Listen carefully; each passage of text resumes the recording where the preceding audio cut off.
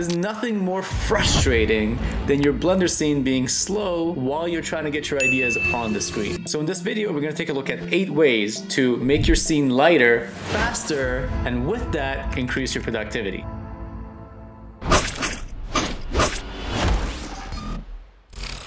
Link your assets instead of appending them into the scene. If you're familiar with Maya, this is the same thing as referencing your file. Instead of your file storing all the information and all the data and making it heavy, it's going to be borrowing the information, referencing it from a different file, from a source file. And because your file doesn't have all that information, it's only borrowing it, your file is going to be way lighter. The only downside of linking instead of appending, or referencing instead of appending, is you can't edit something that you've linked or something that you've referenced. So you should only link things that you know you're not going to edit the source file of. Just try and link as many things as you can, and you don't even have to link one by one. You can actually link entire collections. So for example, if I open a new Blender file and I want to link this entire lights collection with all of these lights in there, I can do that. So here I can just go to File, Link, find the file that I just showed you, open it up, go to Collections, and find the lights collection. Gonna go ahead and link, and right away I have the entire collection of lights I was using. I know I don't want to touch them, so I can link those in, and the size of this file won't change at all. Unload anything you don't need to see. So this would include any background objects or things your character isn't going to interact with. So what you want to do is go over here in the outliner and open up the filter.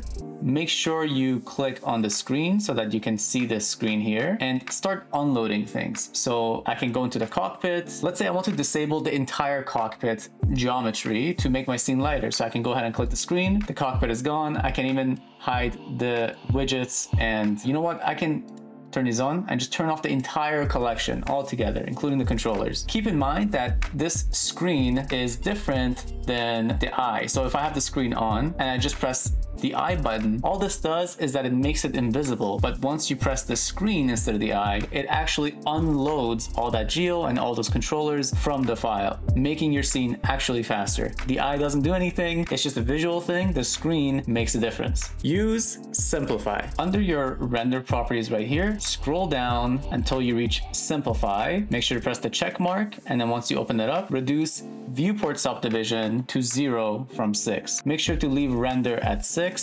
But if we zoom in here, you can see that once we turn this on and off, you can see some differences to the hand and to the controllers. That's okay. That's only a visual difference for you, but it makes a huge difference to the performance of the file. To give you an example, if I turn the Simplify off and I press play, you can see that we're running at around 3 frames per second in the scene because the rig itself is very heavy, but we have a set with a bunch of geo. Now if I turn on subdivision with viewport being set to 0 and press play again, you can see now that we're running at 6.6 and sometimes even 7 frames per second, basically doubling our frames per second by just pressing Simplify. Reduce your rig's subdivision and choose a lower resolution if possible. Not every rig has this option, but if it does, our rigs give you the option to go from high res to medium res, where you still have access to the face, to low res, which it basically becomes a proxy and you lose access to the face, but the performance increases the most. So if you need to animate the face, you make sure to choose medium instead of low. It increases the performance, but it still allows you access to animate the face controllers. Now I'm gonna go ahead and select low. Now that it's on proxy, I'm gonna press play, and we're getting close to 8 frames per second now. So slowly but surely, we're increasing our frames per second. To animate, students get movie quality character rigs like Max right here, as well as dozens of rigged props as well. All the assets you get in our Ultimate Animation course actually end up equaling the full price of the course. So the additional 100+ video lessons, the PDF handbooks under each lesson, the custom-made dialogues, and the private community where all your questions get answered are essentially just a bonus on top. So if you're looking to take your animation skills to the next level and learn with over 1,000 other artists, go to toanimate.ca and get access to our Ultimate Animation course. Make a new scene inside of your Blender file. Now this might not make a huge difference if your file isn't very heavy, but in productions, I've had files which have been almost impossible to work with from the amount of sets and props and all these things in the background that I didn't need, but it was for other parts of the production later on. In that situation, this method saved my life. So what we're gonna do up here where it says scene, I'm gonna go ahead and click the little two papers and then press new. Now we have a new scene inside the same Blender file. We have scene 001, which is our new one, and then we have the scene, which is the original scene. So in the original scene, I've selected our character rig and all the mesh pieces. And what I'm gonna do is go to Object, Link, Transfer Data, link objects to scene, and select scene 001. So what we're telling Blender here is everything we have selected, I want you to link this into the new Blender scene. So I'm gonna go ahead and press link. Now if we go to scene 001, you can see that our character is here, and I guess I didn't select one of the eyes, but you want to select everything. And here you can see Max is doing the whole animation, and any changes you make in this scene will then apply to the original scene. So you can do your animation in the scene without any background and then go back to the main scene where it's super heavy and your animation will be there. This method is probably easier than the unloading one that we talked about if this scene has a lot of different assets and you're working in the production where you don't want to turn off something that's going to cause issues later down the pipeline. This way, if the scene is heavy, you just make a brand new scene and just bring your character in there, and all your animations get transferred back into the main scene. No problems, no hassle, super fast way to just make your life a little bit easier. Duplicate linked instead of regular duplicate. If you need to duplicate objects in your scene and you know you're not going to be editing them, you can use Alt-D instead of Shift-D. And just like linking, you're just making a reference to the original source object. I'll give you an example. So here, if I want to make a duplicate of this screen, this could be anything. This could be trees in the background that you need a lot of trees for. As long as you don't mind all the trees looking the same, you can just press Alt-D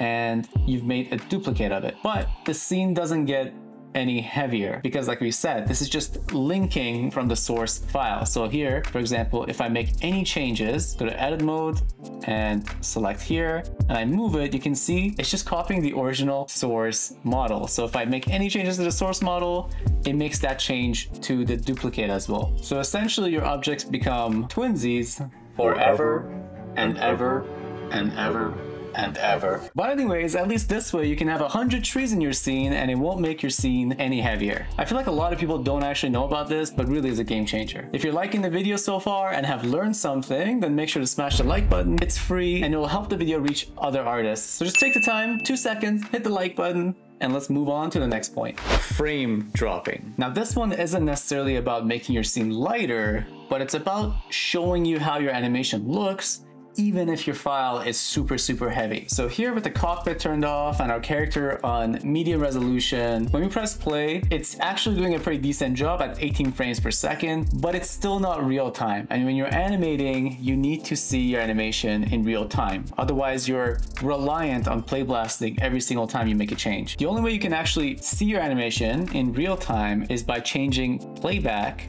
from every single frame, because at every single frame, the computer tries to process every single frame, 1 frame at a time, and it's trying to show it to you as fast as it possibly can. It's just not able to all the time. So what you can do is change play every frame to frame dropping. This way, Blender will actually prioritize showing you 24 frames per second, which is the frame rate that we've set, instead of trying to prioritize showing you every single frame. So you can see the timing of your animation, but you won't see every single frame. But in animation, timing is everything. So here we have playback at every frame, and when we press play, you can see that it says 7 frames per second, but you can see the animation is playing really slowly because it's showing you 7 frames per second. But if you go and change playback to frame dropping instead, and you press play, you can see that it does say 7 frames per second, but the animation is playing real time. So you can see your timing, the timing of your animation, but you see less frames. And this way, you don't need to play blast your animation every single time. You need to see how the timing feels. It's time to get a better computer. If your scenes are still super slow and crashing a lot, you're just gonna have to get a better computer at this point, or at least a better RAM or a better graphics card. That's just the unfortunate reality of it. You can't do heavy work on a computer meant for browsing and